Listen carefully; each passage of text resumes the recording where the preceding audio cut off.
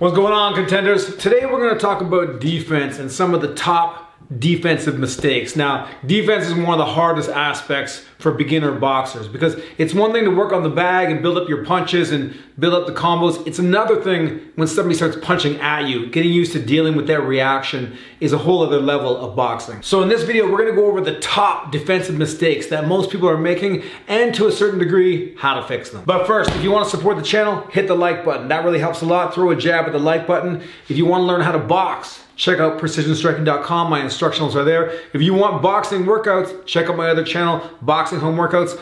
All the links are down below. Okay, the first problem that all beginners have when you see those punches coming at you, it's scary and it's a natural reaction. You close your eyes. It's a natural reaction for something to be in your face, closing your eyes. A couple things that you can do to work on that. Number one is don't look at hands. Don't look at gloves. See this? You don't look at that. You look here. You look at the person. You look past the person's hands. An easy way to do that is you could get your own hand and put it up against your face. Look at something on the wall 10 feet away and look at it and touch your face, and you'll see that you'll be less flinchy than if you actually get something and try to look and see that. So it's a small thing and it takes a while to break out that habit. But you want to look right here, almost right through your opponent. You want to look forward. That's one thing. Second thing, of course, it's practice. I mean, you're not just going to get it, just show up day one and get it. So you do want to get partners to throw light punches at you while you have your hands up. And you can even do this to yourself, just a little bit. Look forward, tap, tap, tap, tap, tap, tap, tap, tap, tap, tap, tap, tap, just to get a little bit used to that leather on the face. Okay, of course it's better if you have a partner. Better to build up to it, get used to having the eyes open. You're not necessarily going to just jump right out into sparring and take big shots. So slowly build up to it. But the key for keeping your eyes open is awareness. Remind yourself as you're going and to focus through looking forward on the opponent up here. All right, number two, when a lot of beginners block, they tend to go like this, all right, and block their own vision. They can't see between their gloves. And they even hear when they do single blocks, they block their own vision. So you may block two punches and then all the hands come down, boom. You don't know what's going on. You don't know where the opponent is. So you don't want to block your own vision with your gloves. When you position your gloves, make those subtle changes here. So the elbows are in, okay? My elbows are closed here. And then here, watch, my knuckles here, right on my head. But look, see my wrist? See that bend in my wrist? I can see through that. Even if it's here, I can still see forward. So you have to make that distinction. Here's the thing. If you go like this, you're open up the middle. If you go like this, you can't see. It's this spot right in between here. Okay, here I can see. Look at this, I almost make a little heart shape with my hands, with my gloves, here, press. Or I can go like this and see through here. You want that distance where a glove can't fit through, all right? Just enough, but you don't want to fully shut it down. A great drill for this, if you can get someone, get anyone, even just get, if you have a little sibling or someone, put the gloves on. Get your grandma to put the gloves on, okay? And you just go like this and get them to hit you 100 times. You do nothing, you just stay here. And you just look at them. All you do is look through. Like you're looking through the binoculars, all right? So that's the second one as well, is blocking your own vision. Same thing with a single punch. Watch, single punch comes in, you throw right hand, here. Okay, I can still see forward, not here. Now I'm done, here. But this punch isn't gonna hit me because it's coming like this. That glove isn't gonna fit through. It doesn't take much. Okay, so work on being able to get your defense just right. Here is okay, here, no, now you're in trouble, you blocked your own vision. So make those subtle changes, make those differences so you can get everything right and precise, and then you won't block your own vision with your gloves. All right, number three, looking down. My old coach used to say, if you're looking down, that's where you're gonna go. We start getting into trouble here, and then we go like this, okay? Eyes are open, we're not blocking our vision, we're looking straight at the ground. And then you really don't know what's happening. You don't know if your opponent's beside you, to the left, you don't know where they went. They could be just waiting right there like this. Boom. And again, like, is there a trick, a one trick? No, you gotta work on it. You gotta work on it with drills, you gotta work on it in sparring, but if you work on it on your own in shadowboxing, you can get yourself out of these bad habits faster. If you can work with partners and work it in shadowboxing with reminders, then you get in the habit of reminding yourself. So here you block around. Here comes the 1-2, catch, cover. Here comes the 1-2-3, catch, cover, block, right? You start getting in the habit of, oh, here comes the big right hand, boom, okay. Here comes the right hand, left hook. All right, you practice the behavior that you want to show in sparring. You practice that. You start moving here. Imagine the onslaught, okay? And you start practicing what you want. It's not going to maybe happen right away, but you will slowly get yourself out of these habits. You become aware of it. Give yourself little reminders. You're in sparring, okay? And then you start to look down. Remind yourself, am I looking up? Okay, okay. Right? It's all right. You have to have a little checklist in the beginning until these become instinctive habits. But looking down, big mistake, keep some awareness, and you'll be out of that bad habit pretty soon. All right, number 4. This is one a lot of people have, even more advanced boxers have. Holding your breath on your defense. We're all taught, like, you know, all right, like this. When you're defending, you're also exhaling. Here.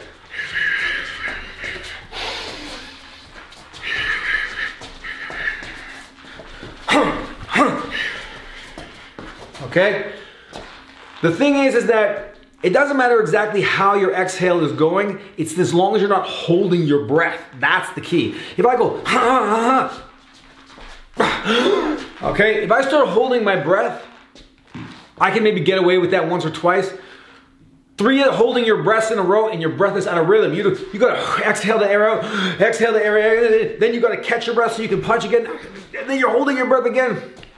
You're gonna be out of gas in 45 seconds, all right, I guarantee you. So you have to exhale on your defense. You have to keep that air flowing.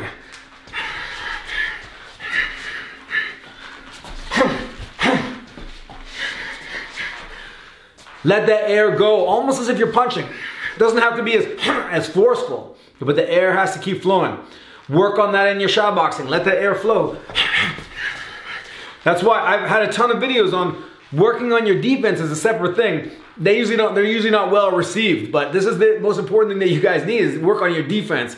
Get that air flowing, even on your defense. Don't hold your breath. All right, next one is back here. Not moving your feet with your defense. A lot of us are taught to block, and then we stand there like this, and then we become a heavy bag for the opponent.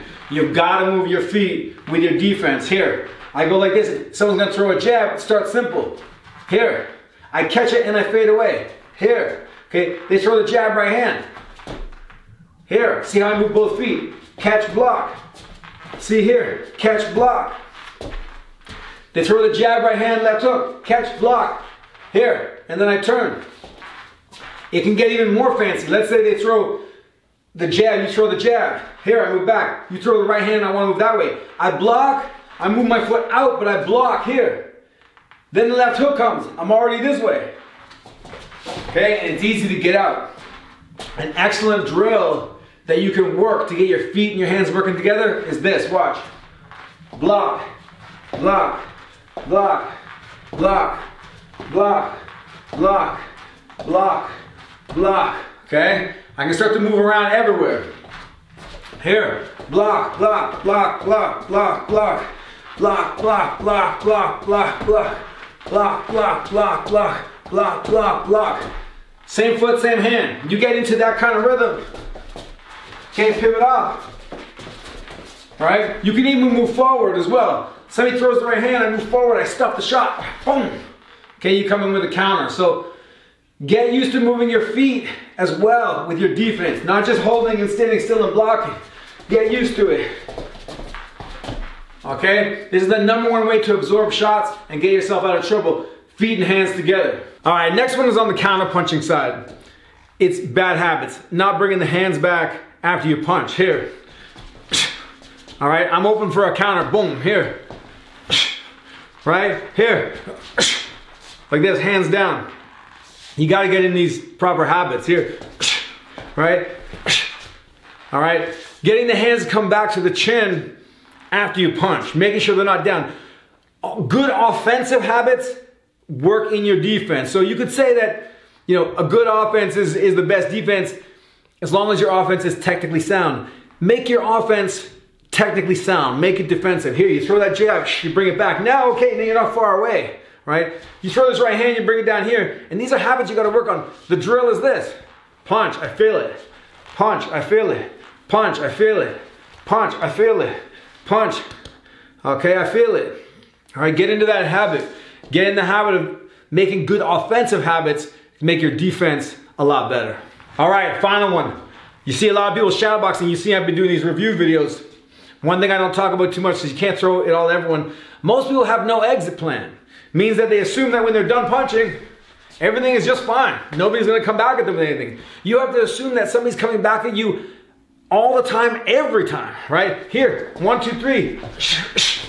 I cover, I get out right away. Something's coming back. Here, 1, 2, I duck, and I go. 1, 2, 3, slip. 1, 2, 3, block. All right, I'm assuming every time that they're gonna do something. Here, 1, 2, I get out. All right, have an exit plan. This is the easiest way I catch beginners. I let them punch, they punch, and then pop. They're right there. You don't have to do any work. With the beginners, just punch, and then they're there, and then hello. So build an exit plan into everything, all the time. Right? Block, block. All right, put it together. Exit plans, that's defense built right into your offense. All right, you guys, 7 common mistakes I see. There's no one magic trick. You do have to work on it. Work on it in your shadowboxing. Reminders, be aware of what's going on. Be aware of your focus. Be aware of your position. Be aware of your habits. Get partners to punch at you lightly. Work on the patterns, all right? But working on the patterns while knowing what to work on and knowing what your problems are gonna get you to fix your problem that much faster. So it's no longer a factor in your boxing. All right, you guys, don't forget to check out precisionstriking.com. Also, make sure to check out my other channel, Boxing Home Workouts. Links below. Remember to hit that like button for me. I need that. Hit that like button for me right now. In the meantime, keep your hands up, chin down, eyes on the prize. Peace.